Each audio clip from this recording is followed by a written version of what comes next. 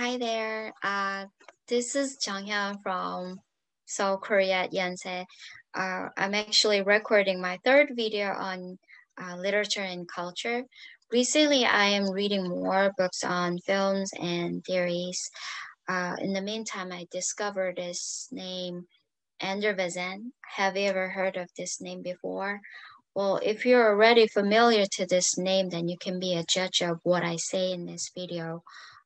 If you're not, then why don't you open yourself to the introduction of his realism today that I will make in this video. Let me share the screen. This is Bazin. Yeah, as you see, he was born in 1918, or it's kind of old school. He was born in the late era of World War I think, and went many years in his life during World War II. So his war experiences affected to his obsession of realism. Maybe because of these war experiences in his life, he was obsessed by this idea that we need to record our human history of this world more objectively. As you see, yeah, he lived such a short life.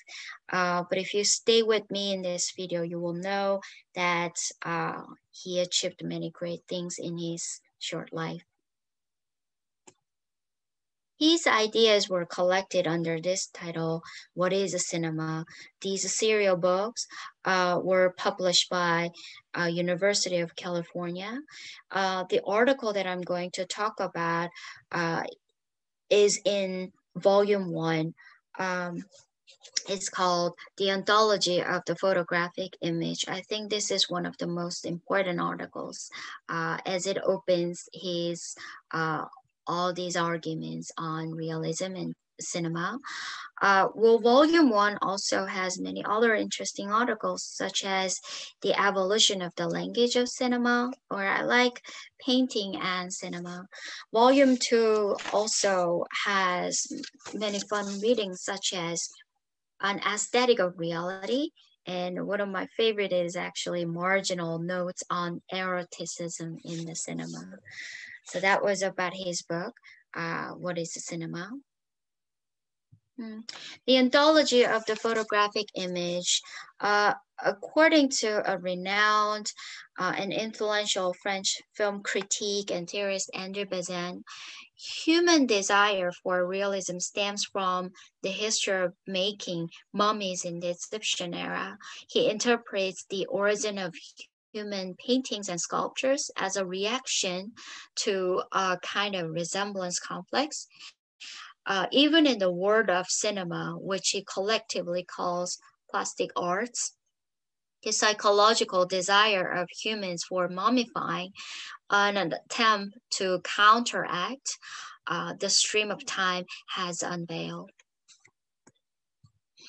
So his article, in his article, there exist important two concepts. Firstly, it is about the ancient Egyptians mummifying. Secondly, it is about the embalming time in cinema. Well, of course, these two concepts have an interface, but also at the same time, these two concepts were distinguished by Bazin in terms of its fundamentally different goals. I mean, Egyptians mummifying, this is a craving for eternity. And embalming time in cinema is a concept that freezes the present moment to show it to the audience. So Egyptian mummifying is the concept of the continued existence of the corporeal body, or it is about the reality of death by preserving flesh and bone. And these two concepts were applied to the film and summarized into this phrase, embalming time. So embalming time, according to him, it is the presentation of life by a representation of life.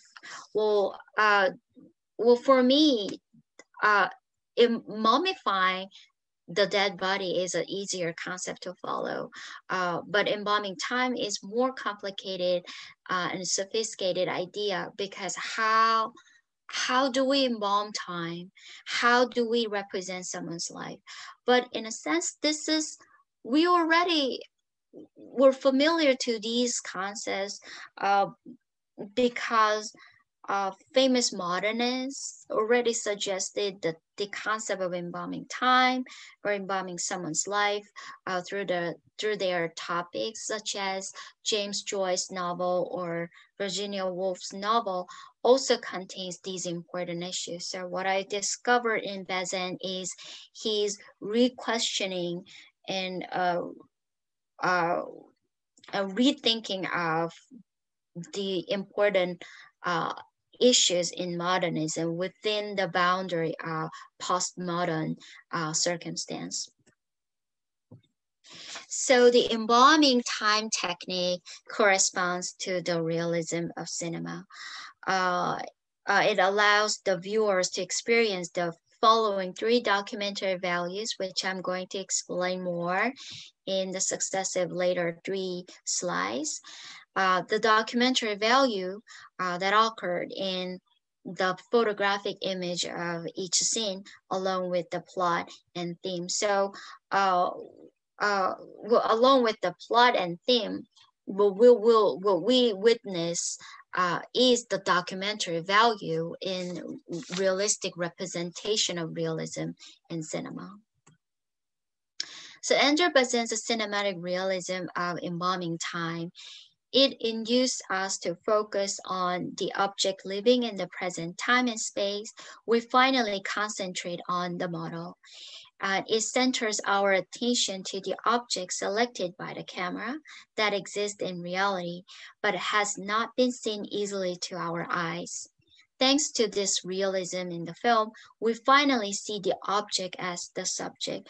I think Bazin's concept of realism of embalming time is going to be hugely important for minority discourse or subculture studies, because what we see, I mean, we know there exist people who are invisible in our reality, but because of the choice of the camera, because of the personality of the photographer, when they bring those invisible beings in front of our eyes through the camera, then we finally will have a chance to really see them as subject.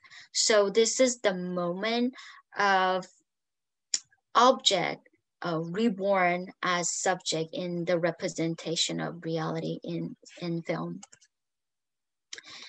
And Bazin's realism of embalming time, this concept, it produces a giving dramatic expression to the moment.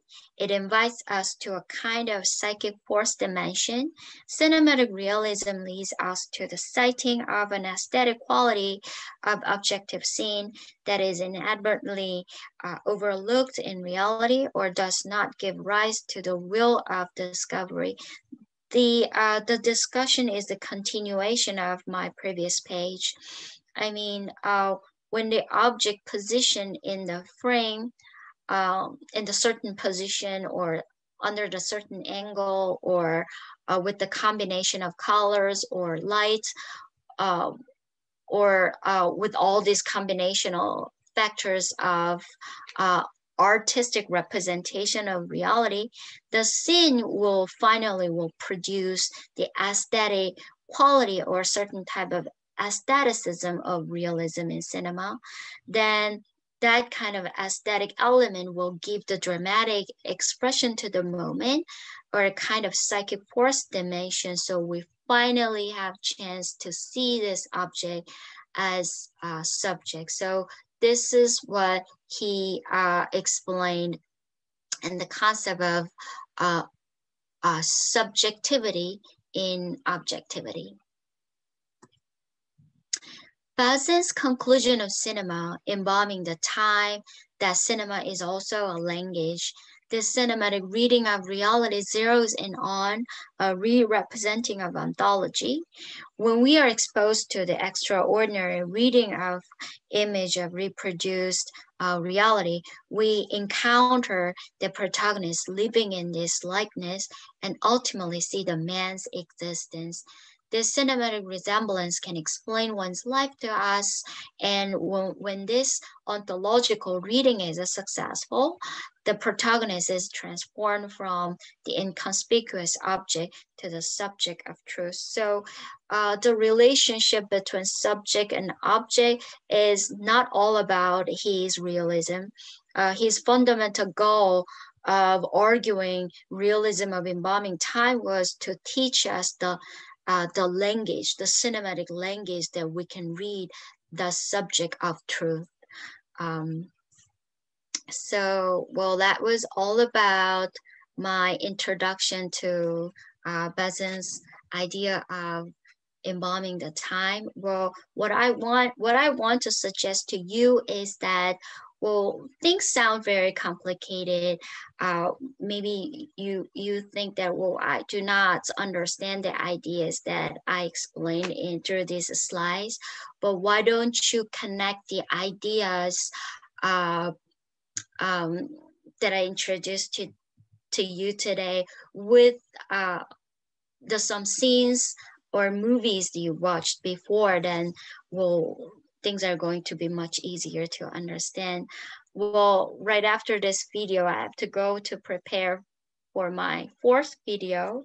Then until then, I have to say it's so long or goodbye. Bye.